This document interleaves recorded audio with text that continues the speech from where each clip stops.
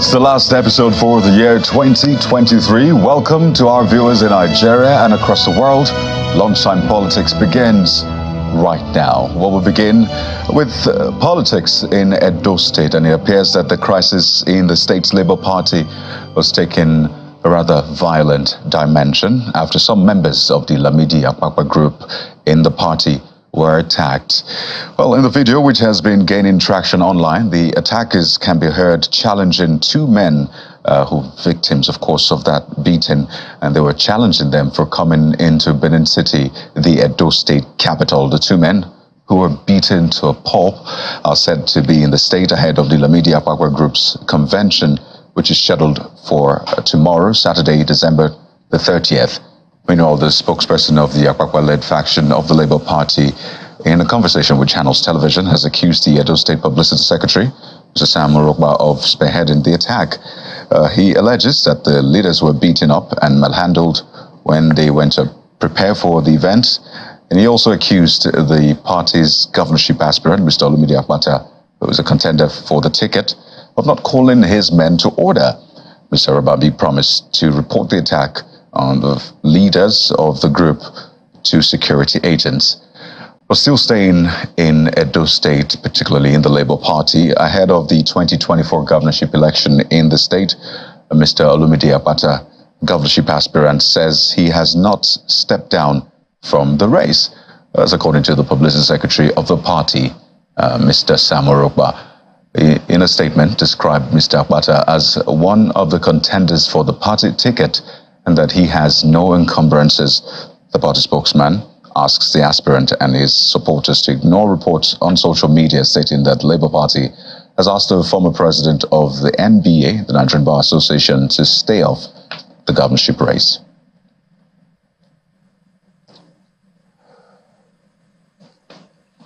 Let's now turn our attention to the situation in Plateau State. But less than a week after that attack on some communities in Bokus and Barkin Ladi local government areas of the state, another community, Badel in Bokus local government area, has been attacked by bandits. The chairman of Bokus Local Government Council Transition Implementation Committee, Mr. Monday Kasa, told Channels Television that the attack, which happened late last night, did not record any casualty due to the timely response from security personnel. According to him, security agencies responded to the distress call, but on getting to the community, several houses had been burned. The local government chairman explains further that the number of deaths from the previous attack remain at 195. Meanwhile, the Plateau State Commissioner for Information and Communication, Mr. Musa Ashims, confirms this death toll as well, but adds that more bodies were recovered in the bushes, while about 36 survivors are receiving treatment for injuries they sustained during the attacks. Governor Caleb Mutfwang has been visiting the victims at the hospital, some of whom include children and the elderly.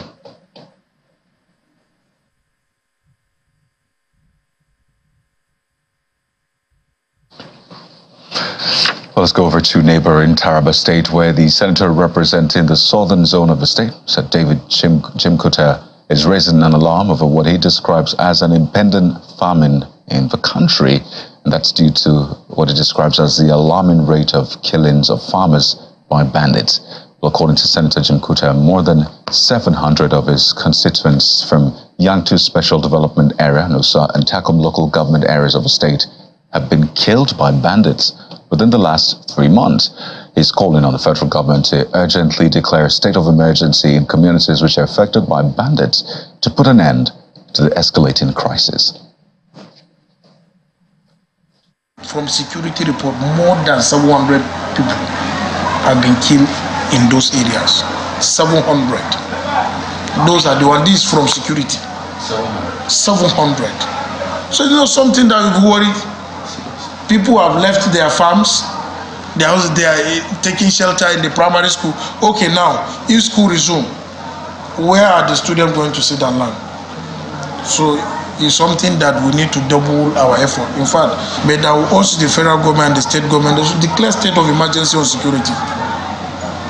Declare state of emergency is needed because every effort without security, it will be in vain. I pray that they hearken to this our call.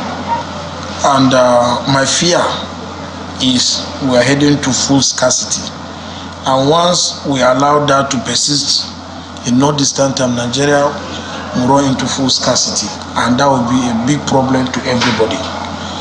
Secondly, it's our responsibility to secure the life and property of our people. It is our responsibility. So I'm calling on the security agencies to do more. We appreciate their presence. We appreciate what they're doing. You can see some of my complaints. I see sometimes they get there after the attack. They should be prompt, number one. Number two, I requested that they should carry a special operation in those our mountains and our forests to flush out those bandits or criminals or whatever, whether non-state actors. Well, staying in the state, an attack by gunmen suspected to be bandits has also left 8 people dead in Fikyu, Bambo and Bambopuri communities in Usa local government area of the state. The member representing Usa State constituency at the State Assembly, Rikupi Joshua, who confirmed the attack, raised concerns over the killings of members of his constituency. He is calling on the federal government to deploy troops to the troubled areas to save the affected farming community. Mr. Joshua had formally raised an alarm over bandit attack from the Republic of Cameroon.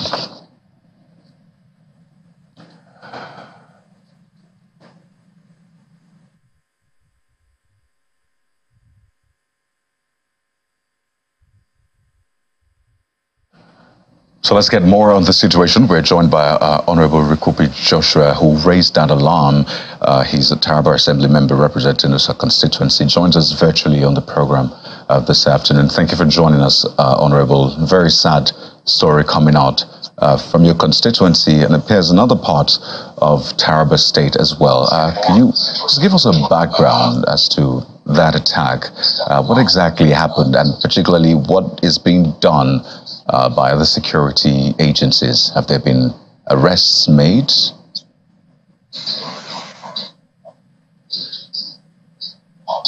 Of Taraba State as well.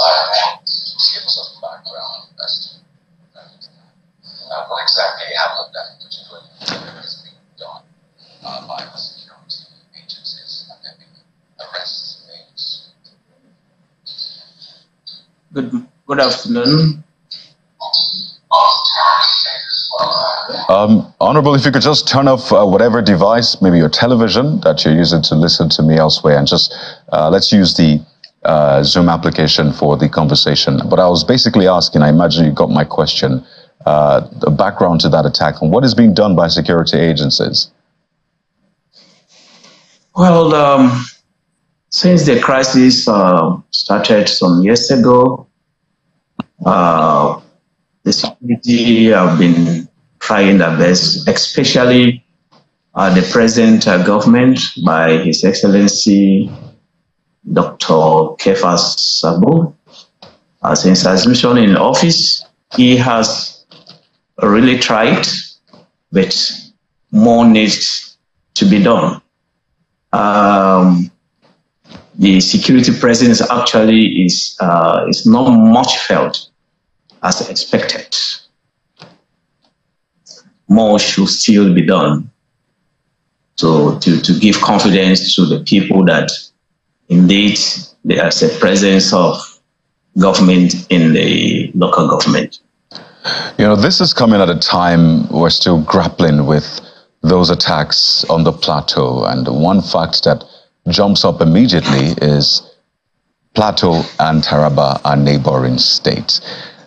Is there maybe a trend that we're seeing here? Is there some sort of link?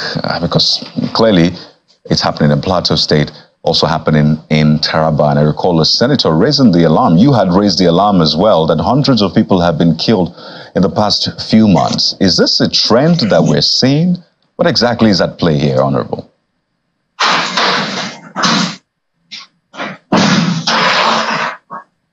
Hi.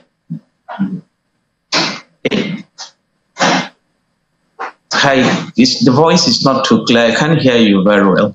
Well, I can hear you. My question is the fact that Plateau and Taraba are neighboring states. So I'm asking, is there a trend we're seeing? 195 killed on the Plateau.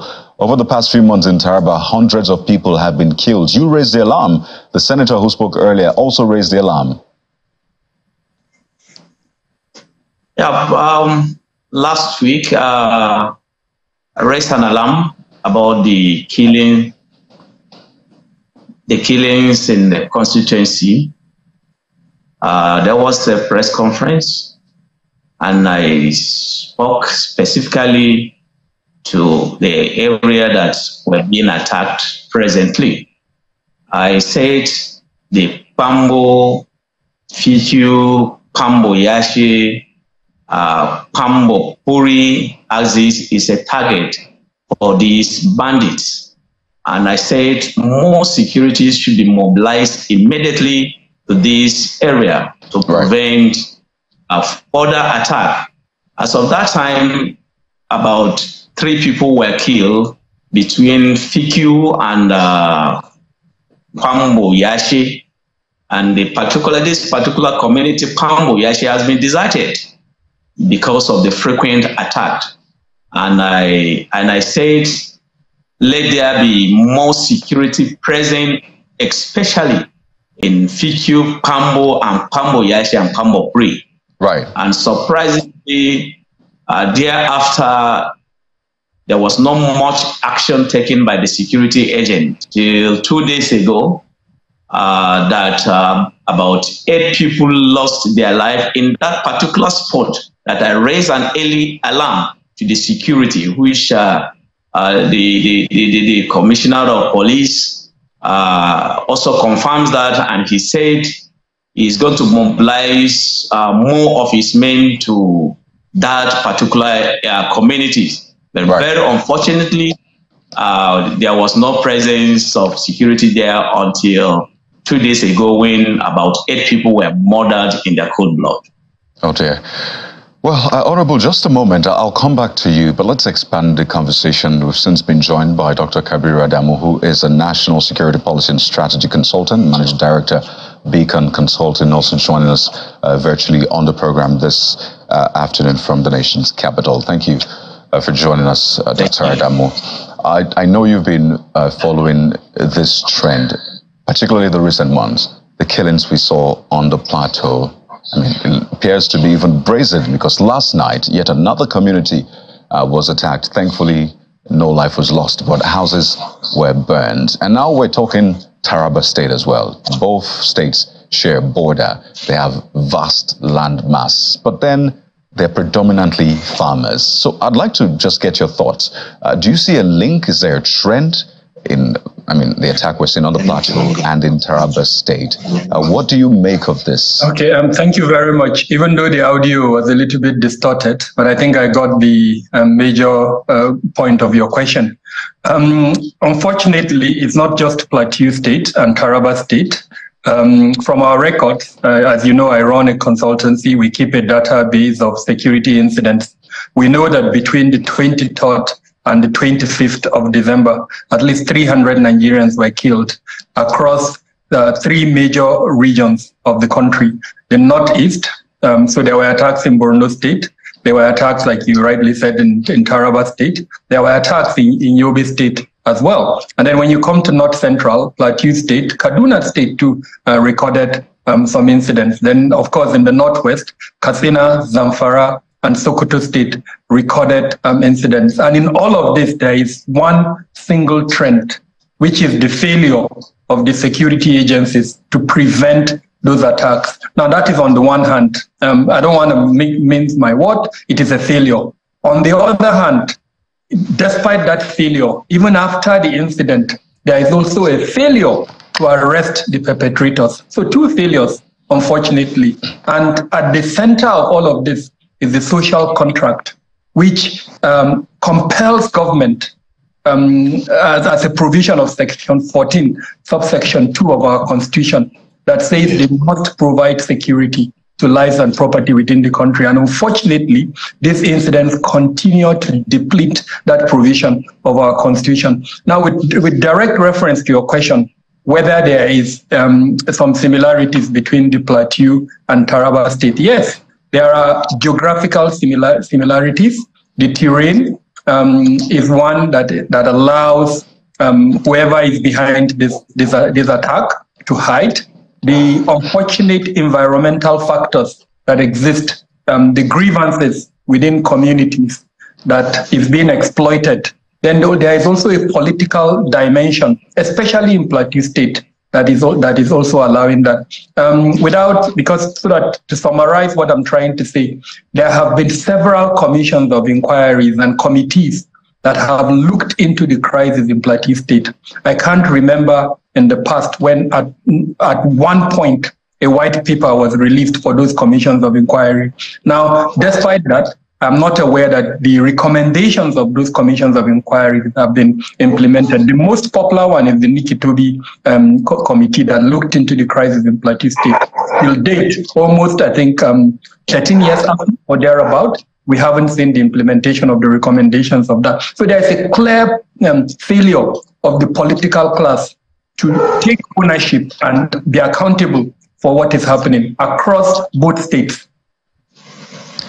Well, Dr. Adamu, quite a number of issues you have raised, but it's still at the table of security agencies, and I imagine it flows from the very top: National Security Advisor, the IG, the service chiefs, and all of the rest. But speak to us also about the motive. So we've identified what has been described as failings on the part of security agencies, but for the attackers, what is the motive? Because I know that's a question a lot of people have asked, and I wonder if you have some insight into it. It's even said that another letter has been written to a community that they should expect attacks today, still on the plateau. So it speaks to how brazen this is, but more importantly, what is the motive? What is it, to grab land? Well, is it what exactly do you think is at play here? You know, first off, I'm a private player, and yes, I do have sources that give me an insight into security development. Now, there are certain trends that have emerged that will give us an indication of what the motive is. And I can tell you, when you gather all of it together, there is one issue that emerges, which is resource. There is a competition for resources, and that competition, unfortunately, is driving the conflict. But it is not enough. So that's a possible motive. Only an investigation would determine whether that is the correct motive. What are the other factors that are driving this resource-based conflict? And I don't want the simplistic explanation that it is land. No, I partly grew up in Plateau State, and I knew the herder communities and the farming community coexisted. And it is simplistic to think that there are no herders within the farming communities, or that there are no farmers within the herding communities. It is extremely simplistic, and it is wrong. So it is resource-based, but not as it's simply projected that it is about land acquisition or land grabbing. It's a little bit more than that. Politics has crept into it. And I must say, with all sense of responsibility, the February and March elections did not help matters. There was a lot of negative mobilization along ethnic and along religious lines. We did caution at that time that whoever wins would have to live with the consequences of that negative mobilization. And unfortunately, we've been proven right. The third issue is the issue of proliferation of small arms and light weapons. The nature of conflict that we're seeing and the barbaric violence that is being meted out would never be possible if there were no small arms and light weapons in the hands of the perpetrators. The fourth one, which I've spoken about, is the failure of the security agencies to prevent all of that. There is also a conspiracy theory that is suggesting perhaps there is some level of involvement, by certain elements within the political and perhaps even the security class. It's a conspiracy theory, and I do not necessarily believe it. But why I brought it up is that it is adding to the nature of the conflict. The trust deficit between the people and the security agencies is partly being depleted by that conspiracy theory. And then, of course, the last one is the justice system, both the traditional justice system and then the criminal justice system that is failing to arrest and punish offenders irrespective of their identity, their political affiliation, and other sentimentalities. So 5 points you have raised. Let me take this to Honorable Joshua, because I know he also spoke about security, saying enough is not being done in that area. And I wonder if there's some sort of early warning system, if there's a structure that is in place so communities can reach out to, I don't know, whoever is in charge in that area who can then escalate it. I wonder if there is something of that nature already in place. If there is, let us know. If there isn't, perhaps that's something to explore. But I'd like to also speak to the point Dr. Adamu raised. So for him, he says that this is essentially resource-based, saying that this is for land grabbing is simplistic for him. He also talked about the role of politics, that politics escalated this. You're a politician, and of course, I imagine you can speak to that as well. So do you agree with him on those fronts, that this is simply resource-based, not just land grabbing, that is simplistic, and that politicians are largely responsible for this because of the negative mobilization for the election? Actually, the audio is very poor here. I can't really decode what you have said. I don't know if something can be done for me to hear you clearly and hear you. Well, I'm just going to repeat myself, hoping that you will hear better. I do hope you can hear me now, Honorable Joshua. Hello? Can you hear me better now? You might want to increase the volume on your device. Perhaps that's where the issue is.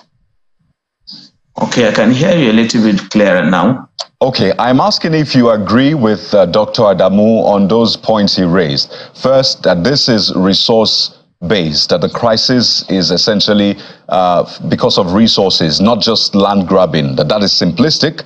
And then he says there's a lot of politics, or this is as a result of the politics that played out earlier in the year. You're a politician. Do you also agree with that?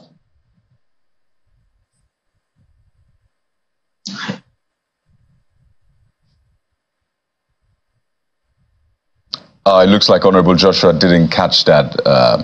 Perhaps we'll try to... I'm sorry? I'm coming. It's not just land grabbing, but that is simplistic.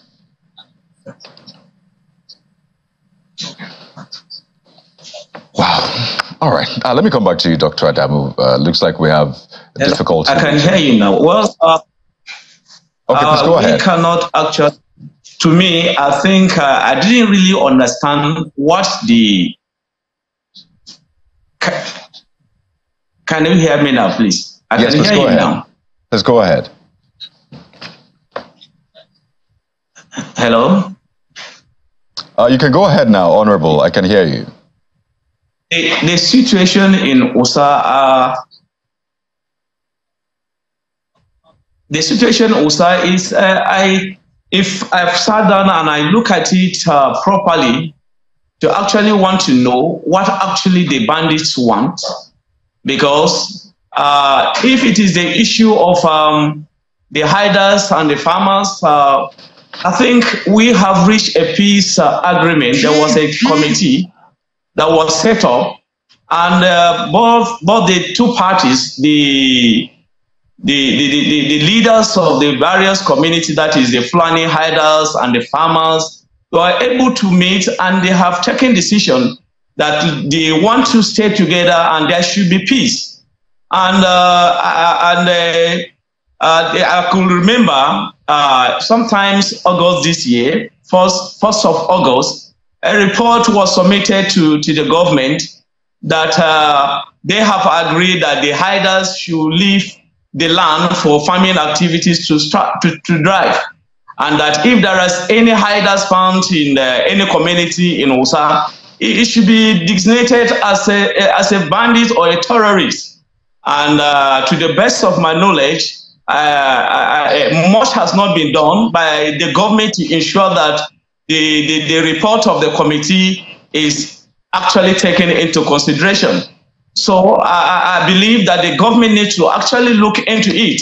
The committee have done their best, have done their recommendation. So it is left for the government to take the necessary action to see that these bandits are wiped out of our land. Since they say any hider they see in the land is a terrorist. This one is all agreed, even the Mieta Allah, that committee. So I think the government need to be decisive about this. Let's keep politics, whatever it is. It is possible that politics may be there as well, but lives of the people is our primary responsibility to be taken into consideration. Well, again, you have raised some issues which will, of course, be following in the coming days. We'd like to thank you so much, Honorable Kupi Joshua. Glad we were able to at least get some of your responses before the close of the program, as well as Dr. Kabiru Adamu, National Security Policy and Strategy Consultant, MD Beacon Consultant. Gentlemen, thank you so much for taking time out of the Yuletide. Thank you for having us.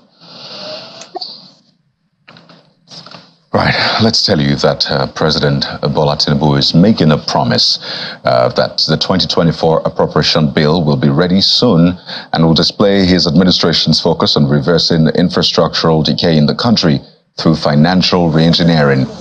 He was speaking when he hosted the National Working Committee of his party, the APC, where he also asked them to ensure that women and youth are recruited in its e-registration and digital membership validation, scheduled to be completed first quarter of next year.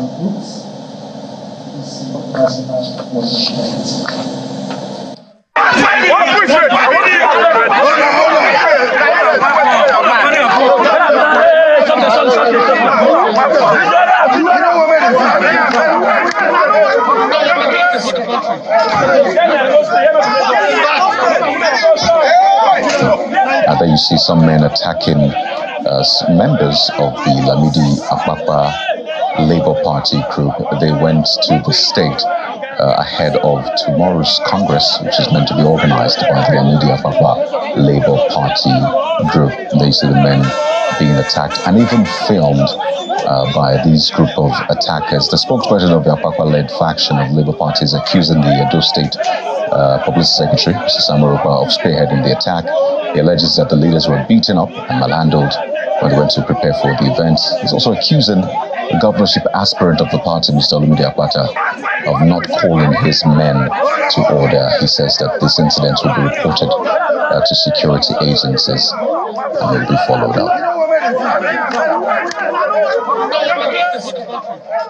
Well, politics should never be violent. Well, that's where we end the show for today. Thank you for watching. I'm Kayode Okikilu. Goodbye.